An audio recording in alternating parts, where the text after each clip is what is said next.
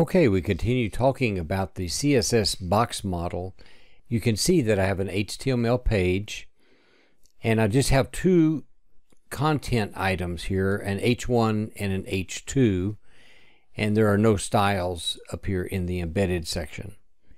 Now what I want to do is to illustrate what I've been trying to make clear over the last few days, and that is that in HTML5 CSS, everything is contained within a box. Now I want to talk about what all that includes. So if I say everything, then does it include this opening HTML tag? Yes. Does it include the opening body tag? Yes. Everything. Now the only thing that you might say would be an exception would be the items here in the head section. The head section is not intended to display on your page, so we don't really have to worry about style rules for that. But as far as the HTML, this is the main containing element. This contains everything. HTML even contains the body tag. And to show that, I just want to come in here to Styles, and let's just type a style rule for HTML. HTML, we'll hit a space and then our curly brace and hit Enter. Let's give the HTML, let's give it a border of 1 pixel, solid blue. All right, so the HTML, 1 pixel, solid blue for a border. Now, what do you think in this page would be surrounded with a blue border? Well, it should be everything that's contained within the body section, because HTML is the one that is the mother tag of them all. This is the one that contains everything. So I'm going to come right here to my HTML rule, and I'm going to press Control S to save, and you'll see this page in live preview update. So here we go, 3, 2, 1. All right. So we see now that the HTML element up here, this opening HTML element, see, it's the one that closes right down here at the very bottom. So HTML here and HTML up here on line 2, these together are the containing tags that contain everything else. And so anything within the body section is going to be included here.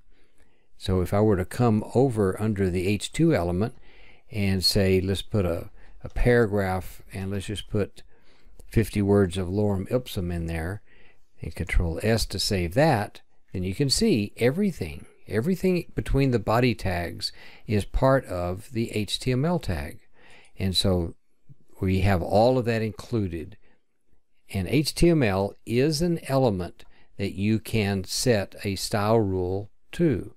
So if I wanted to have everything, all of the page, every bit of the HTML page with a background color,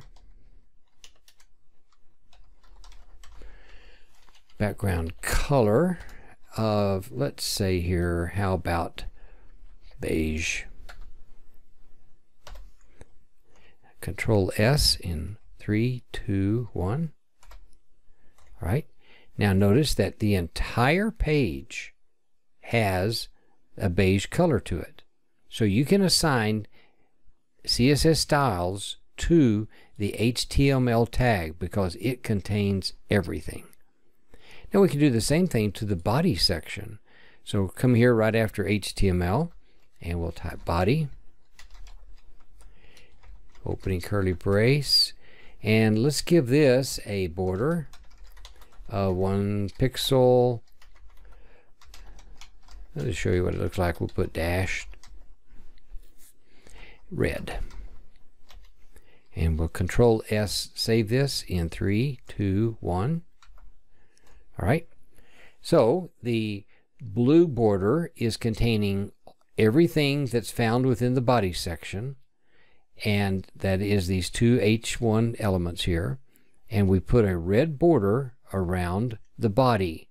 So the body tag is covering all of this material here, and the HTML element is covering all of this, and then we've given it a beige background. Now if I wanted to come down a little bit further, and let's go ahead and give these H1 and H2 elements, let's give them a border. So here we have border of 1 pixel, solid, let's give it cyan. Okay, we're going to put boxes around H1 here and H2 in 3, 2, 1. Right? Maybe a little bit hard to see, but there you can tell that we have a box going around all of the H1 and all of the H2.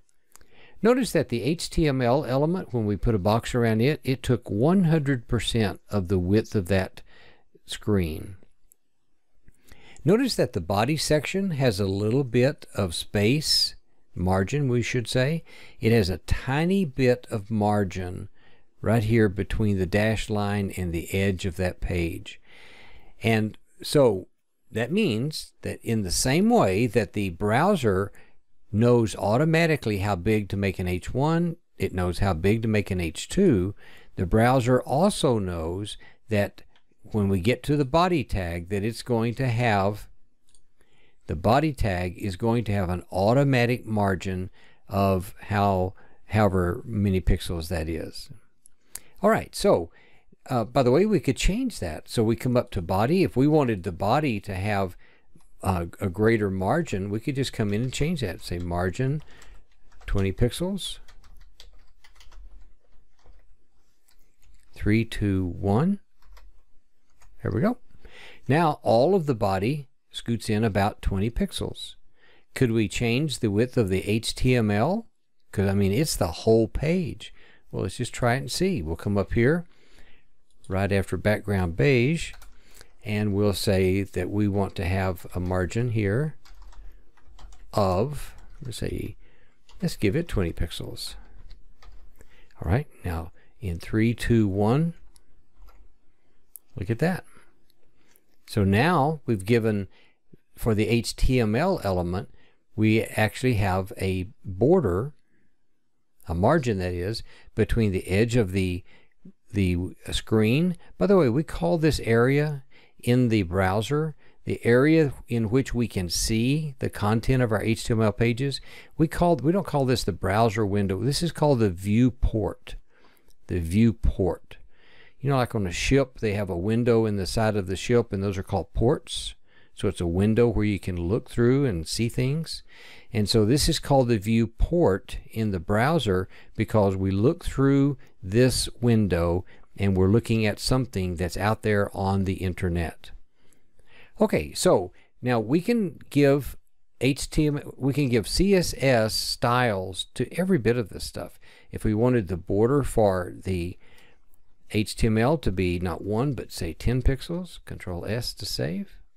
There you go. That's the HTML. That's not the head, that's not the body section. If we wanted the body dash line to be say 20 pixels wide, Control S in 3, 2, 1. Look at that. Great big 20 pixel dash line going around all the body section. So we can give a style rule to the HTML, we can give it to the body section, and we can give them to the everything that's inside of the body, we can give it a style rule. All right, so what I'm going to do now is I'm going to come back and let's just take out the margin for HTML. Control S in 3, 2, 1. That takes us back out to the edge of the border. We'll take that border down to just 1 pixel. Control S in 3, 2, 1. Right. Come back now to the 20 pixel border, that dashed line, and we'll change that to just 1 pixel. And let's take the margin out of this. Control Z. Oops.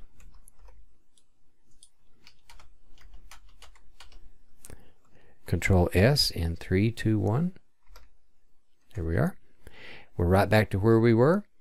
And so we have the borders now around the H1 and H2 elements. Now, the question that I asked you in class was, these these boxes, they take up the full width of the screen. But is there some way that we can change that? Well, sure there is. We can come back in. We're going to talk here about just the H2 elements. So just these H2 elements that are inside of the body section. So let's come to them and let's give them a width of, let's say, 50%. And we'll hit Control S in 3, 2, 1. Look at there. Now that box is only 50% of the width of its containing box. So this H1 right here and this H2 right here, these are both contained inside of the body section.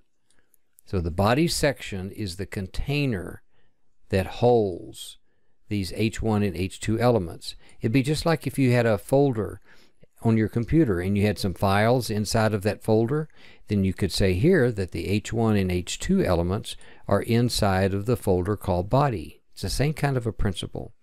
And right now, the default value for HTML was that the H1 would take up 100% of the width of the body section. But remember, the body section doesn't take up 100% of the whole page because there's a tiny bit of margin, about 5 pixels out here on both sides of the viewport. So we can change this to a width of 50%. Now that's 50% of the body area, but not 50% of the HTML area. So I'm going to come down here and we want to see, now can I put anything on the right side of this H1 element? Can I put this H2 element up here? Remember, just like we did when we worked with images and we floated them. So we're going to type float, colon, and then left, semicolon. Okay, now we're going to hit Control S in 3, 2, 1, Control S. And we didn't get anything whenever we hit the Control S, even though these are only 50% of the containing box, and we tried to float it up. The problem is a problem that web developers just have to keep in the back of their minds. This is one of those things when we say you can do this, but you have to remember.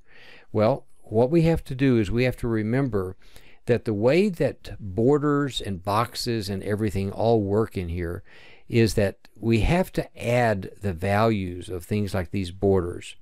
So if I were to come in here and take the border off, let's say take that 1 pixel off, and I'll just make it 0, Control S in 3, 2, 1. Look at that. Now all of a sudden the H2 popped up here right beside the H1, but it would not do that whenever I had even, like we had over here, just 1 pixel. 1 pixel. I wonder what it would do if we had, can we do like 0.5 pixels? Control S in 3, 2, 1. It won't do it even with like half a pixel, because the browser, or right now the containing element for H1 and H2 is this body section, and we're saying 50%, but the 50% does not include, it must include the width of that border. And whenever we say 50% and then we add a border, now all of a sudden we're over 50%. And so there is a special way that we take care of this whenever we try to resize boxes and we want them to float. So what we do is we come up here and we call box, it's called box sizing, and then what we have is a value here called border box. And this is just one of those things that you just have to learn.